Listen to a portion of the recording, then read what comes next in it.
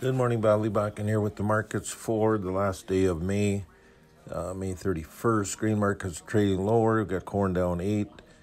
Beans are down 6 to 7. Chicago wheat down 11 to 12. Kansas down 9. Minneapolis down 6. Bean oil down 25. Meal down 3.5. And oats down 2.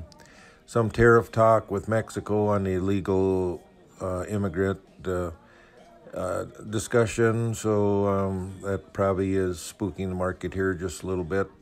And then we've had a really good run to the upside.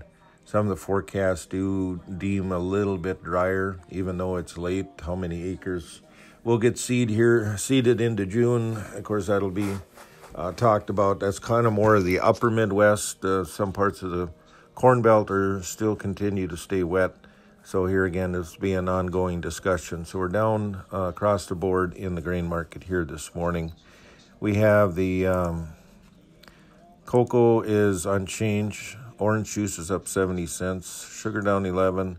Coffee down 190, and the cotton market down 75. U.S. dollar down 10. S&P's down 32 with the Dow down 278.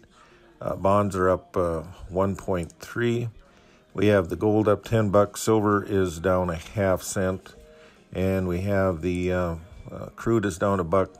Products are down 3.5 in the RBOB gas, 3 in the heating oil, natural gas up 220. Give us a call at RML 1-800-800-4618.